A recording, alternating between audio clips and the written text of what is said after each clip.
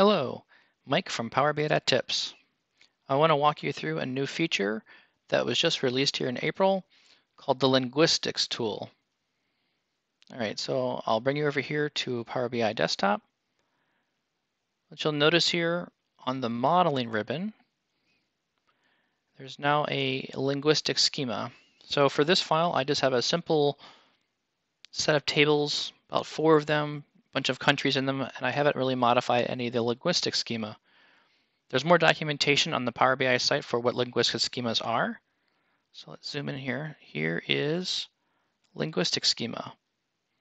Now you have the ability to be able to add and modify things right in the tool. So if you go over here to linguistic schema, you can then export the linguistic schema from Power BI Desktop.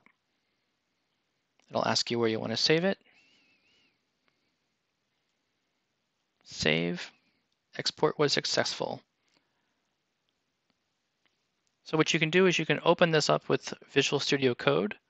So if I double click the file here, it'll bring up my code editing. And I'm just using Microsoft Studio Code.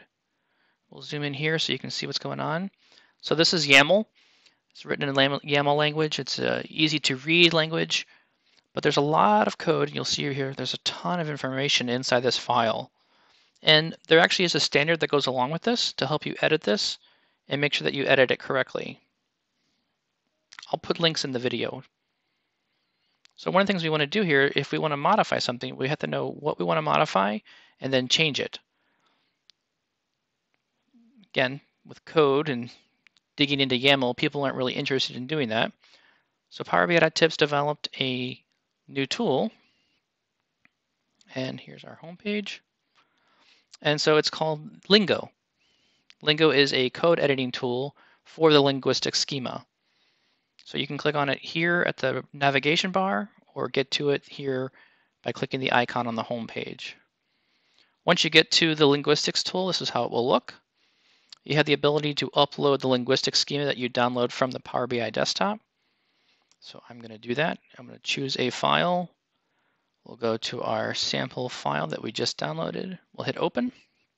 And what you'll notice now is the tool automatically loads all of the data and starts providing you with additional details. So in this tool, the schema that is used to define how you're supposed to write a linguistics tool is already incorporated into Lingo. So it knows that for dynamic improvement, you can set it to full, high confidence, none, or default. I'll leave it for full because that's fine for now. You'll also note here there everything's expandable. So this is feeling a little bit more user-friendly. I can expand a section. I can expand multiple items within a section, like so. This will let me see what's going on here, and I can edit and modify. The items on the left are being generated by the tool, and the items, if I wanted to change them, would be here in the green. So this is just telling me this is a text field. So you can also expand and contract all of the fields. So say I have a bunch of things open here.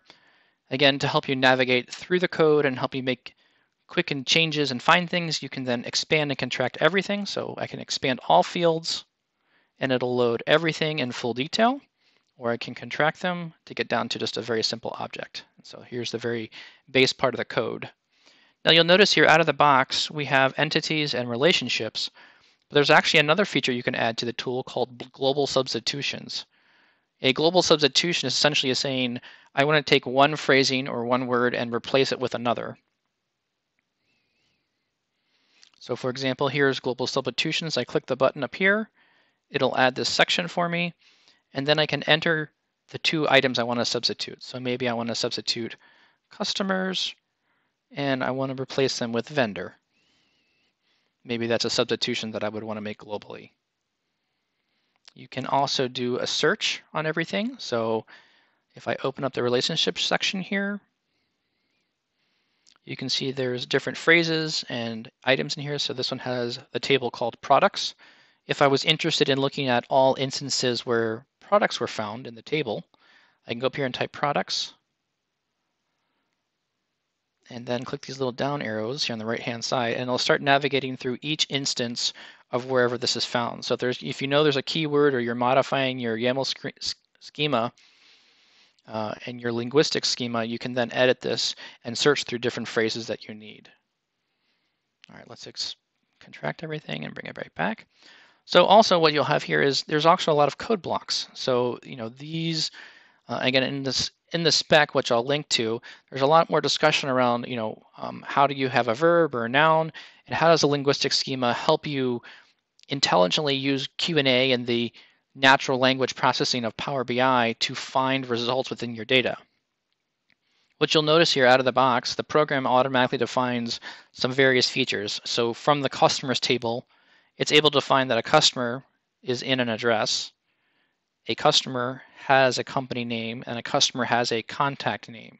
So these are relationships that the program is automatically detecting. There's going to be instances in your model where there will be relationships that the program just can't define by itself. It needs a little help from you. So the neat part about this is I've already defined in code some code blocks. So if you click these little icons on the left-hand side, you can duplicate a section here. So if you like the way this section is, you can duplicate it. And what it will do is it'll rename it. And with the tool, it also gives you some automatic code editing. So if it knows that this is inappropriate and it doesn't like it having two items with the same name, a little warning flag will show up. So if we just name that to 2, the warning flag will go away. And basically, we've just been able to duplicate that section. So all the code that was previously shown there is now copied down here, and you can modify this. One thing I'll definitely note here, if you modify any of these codes, you're never really supposed to delete stuff. So Power BI Desktop always likes to have all the linguistic schema for you. So instead of, if you want to remove an item or if you want to remove something here that has been generated, you would change this to deleted. Oh, actually, you'll note here, see, I didn't type it correctly. The little warning flag will actually tell me what it's supposed to be labeled here. So I can do user authored, which would mean something that I wanted to create. Generated, which is mean from the tool. It means the tool generates things automatically. Anything in generated state, the tool will always overwrite. So if you're modifying any of the code, you'll want to see if there's any states that are generated and then either move them to deleted or user authored. And then here would be deleted. So we can type in deleted, D-E-L-E-T, deleted. And so that would mean that this state is deleted for this binding. We don't want that attached to this customer and contact name. So you can also remove chunks of code. If I click this box again, we can remove this whole section with editing. If I want to add a generic block of code, maybe not related to this one, but something else, you can also click this options button.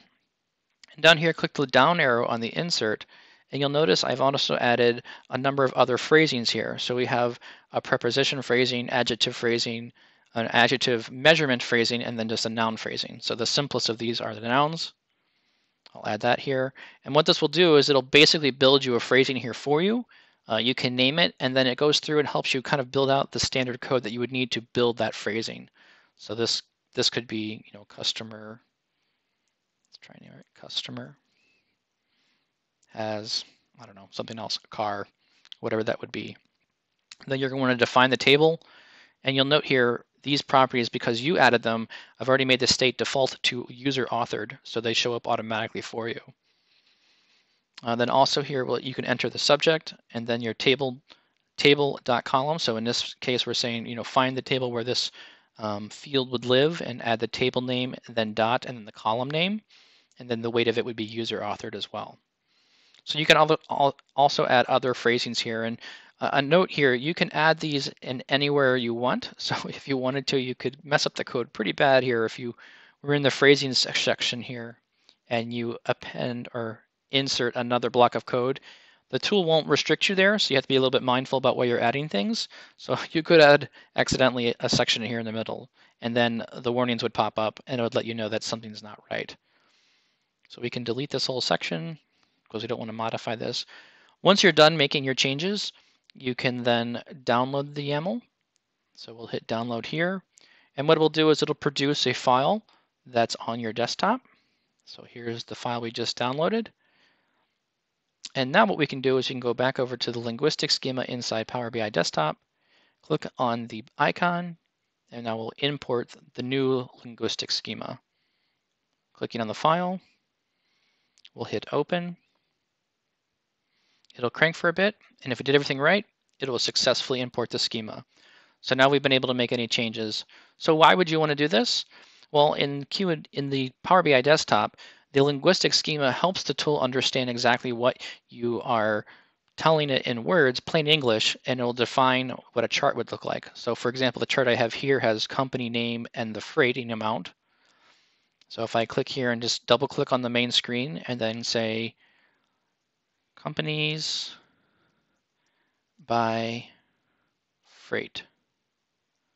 And you'll note here I'm having a lot of the same data. Now this is in a bar chart, so we'll just hit enter here and let OK.